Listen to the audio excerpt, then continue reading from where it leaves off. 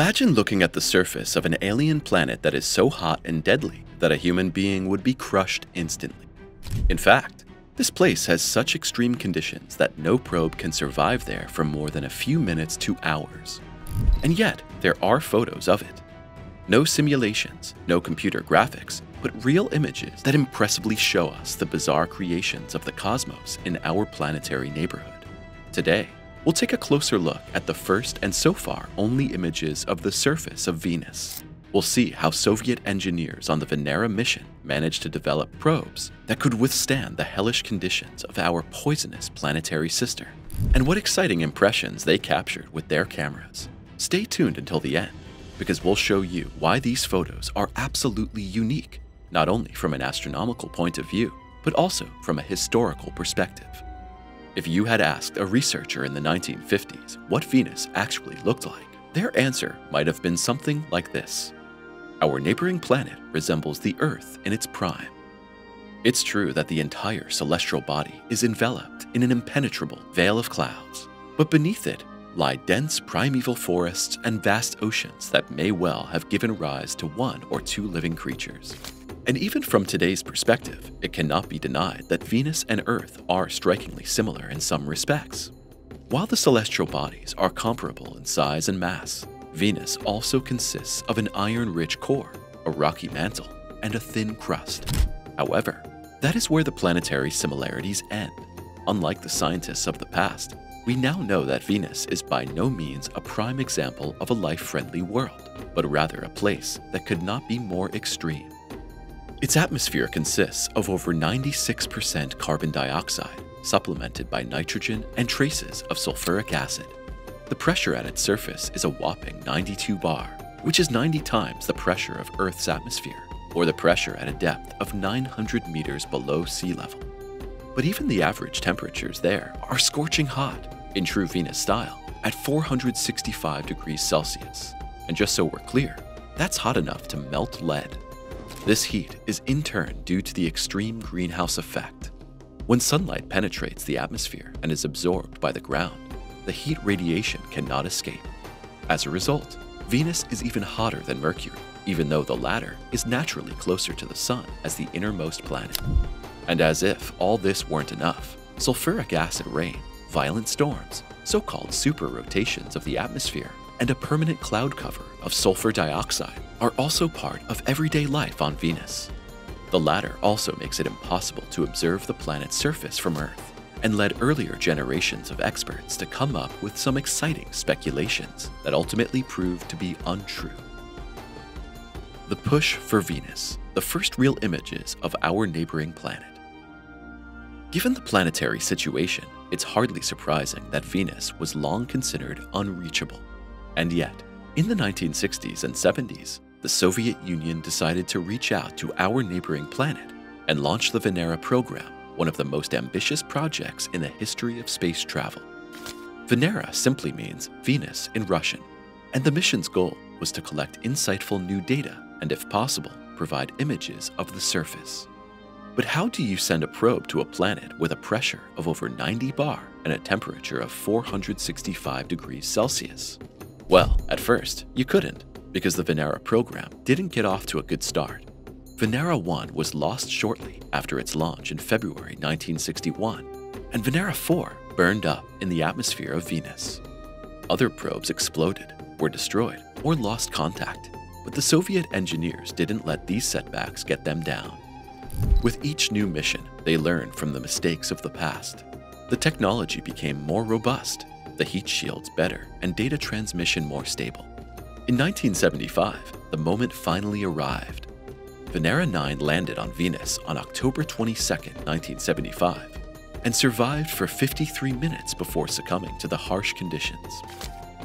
And yet this brief hour was enough to give humanity its first direct view of the surface of Venus. And although the image may not be of the quality we expect in our 4K age, we must not forget that this low-resolution black and white photograph marked an absolutely historic moment. After all, it was not only the first image of the surface of Venus, it was also the first image of the surface of another planet ever taken. Here we see a rugged, flat terrain littered with boulders. Just 3 days later, however, the Venus photo album was expanded with another image. Venera 10 made close contact with our neighboring planet on October 25, 1975, and once again captured its natural face with its camera. The photo shows us a different terrain, which appears just as rocky, but has different geological features. More precisely, the rocks appear much flatter, almost stacked on top of each other. And what may objectively be just a few chunks of rock was also an outstanding triumph for space travel.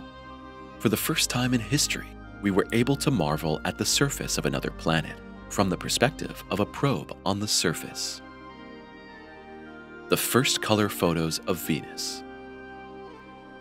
And yet, the photographic achievements of Venera 9 and 10 were only the beginning, because the real masterpiece of the mission came just under 7 years later. Venera 13 and 14 were significantly more robust than all their predecessor probes. Their housings were thickly armored, and the cameras were equipped with special protective mechanisms to withstand the extreme heat. After Venera 13 landed on Venus on March 1, 1982, it survived for a full 127 minutes and transmitted something truly fascinating: the first photos showing us the surface of the planet in color. More precisely, we see a flat, shattered landscape of rock beneath an orange sky, caused by the dense atmosphere that strongly filters the incoming sunlight. A few days later, on March 3, 1982, Venera 14 followed. The lander survived 57 minutes on the surface at an outside temperature of 465 degrees Celsius and an atmospheric pressure of 94 bar, and once again presented Venus in all its colorful splendor. Compared to the images taken by Venera 13, the pictures are almost identical. But we could actually have revealed the colorful face of our poisonous stepsister a little earlier. In fact, Venera 13 and 14 weren't the first probes to bring more color to Venus. But since the camera covers of Venera 11 and 12 didn't come off, they could only transmit data and no photos. However, in addition to color photos, Venera 13 and 14 were also able to transmit sound recordings. These were acoustic measurement data, which were later interpreted and converted into audible sound formats, presenting us with the low-frequency vibrations of the Venus wind. And in fact, these are still the only sound recordings from another planet with a solid surface. The technology behind the photos. But how was it actually possible to take photos under such extreme conditions back then? Well, the cameras on the Venera probes were actually located in swiveling towers and protected by special lenses. Their lenses were automatically exposed after the probes landed. In addition, the images were captured line by line, similar to a scanner, and then transmitted to Earth by radio. And with Venera 13, a complete image scan took up to 13 minutes. The probes also had 2 camera units, one for the left and one for the right angle, which combined to create panoramic photos. The images were then color-corrected. Since the atmosphere of Venus scatters light strongly, the raw images often appear greenish or brownish. Scientists therefore reconstructed the probable color rendering under Venusian conditions. Ultimately, however, we should not forget that it's almost a miracle that the technology survived so long back then. After all, despite active cooling inside the probes, temperatures inside them exceeded 200 degrees Celsius. At the same time, we have also proven that it's possible and that we can send probes to Venus that can successfully take photos there. But then, why aren't there many more photos of Venus? Well, that's easy to explain. The conditions there are simply murderous. No Western probe has ever taken a real photo of the surface. It's true that NASA missions such as Magellan provided images of our neighboring planet, but these were obtained by radar scans from orbit and not by photographs in the true sense of the word.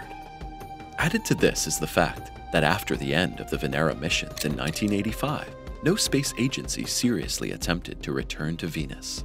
The European mission, Venus Express, mapped its atmosphere but did not land. But what does the future hold? Well, the good news is that the wait could be over in the foreseeable future.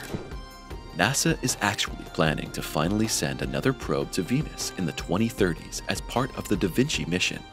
The descent probe will take high-resolution images during the landing phase and transmit them back to Earth. giving us the first photos of the surface of Venus since the Soviet Venera 14 mission in 1982. And you can now treat yourself to a free subscription. Simply click the thumbs up and then subscribe to never miss a new video from us again. We'll see you soon.